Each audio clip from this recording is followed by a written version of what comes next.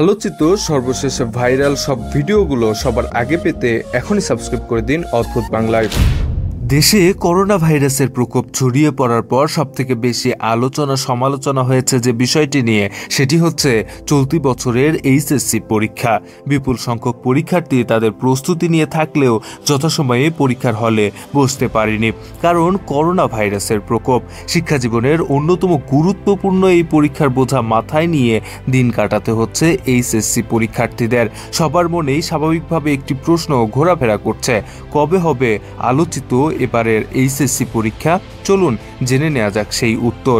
পরিস্থিতি স্বাভাবিক না হলে উচ্চ মাধ্যমিক সার্টিফিকেট, এইচএসসি ও সমমানের পরীক্ষা শুরু করা হবে না, এমনটাই জানিয়েছেন আন্তঃশিক্ষা বোর্ড সমন্বয় সাব কমিটির সভাপতি ও ঢাকা শিক্ষা বোর্ডের চেয়ারম্যান অধ্যাপক জিয়াউল হক। তিনি বলেন, পরিস্থিতি স্বাভাবিক না হওয়া পর্যন্ত পরীক্ষা শুরু করা হবে না।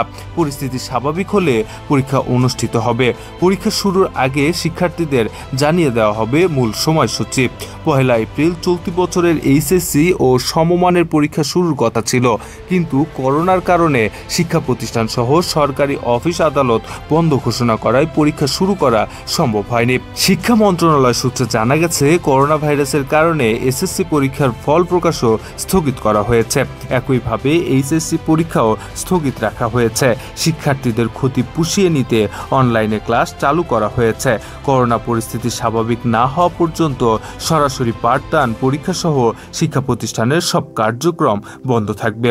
এমন পরিস্থিতিতে এইচএসসি পরীক্ষার্থী ভাই বোনদের অনুরোধ করব, আপনারা নিজ নিজ ঘরেই অবস্থান করে পরীক্ষার জন্য স্বাভাবিক যে প্রস্তুতি সেটি আরও ঝালিয়ে নিন এবং এই মহামারীকালীন সময়ে আতঙ্কিত না হয়ে বরং নিজের পড়াশোনার প্রতি মনোযোগী হন। সেই সাথে অবশ্যই বাড়িতে নিরাপদভাবে থাকবেন, নিজে সচেতন থাকবেন এবং অন্যকেও সচেতন করতে উদ্যোগী ভূমিকা পালন করবেন। প্রত্যাশা করছি অতি দ্রুত এই করোনা ভাইরাসের মহামারী কেটে যাবে এবং ক্লাস পরীক্ষা সহ সবকিছু আগের মতো স্বাভাবিক হয়ে যাবে।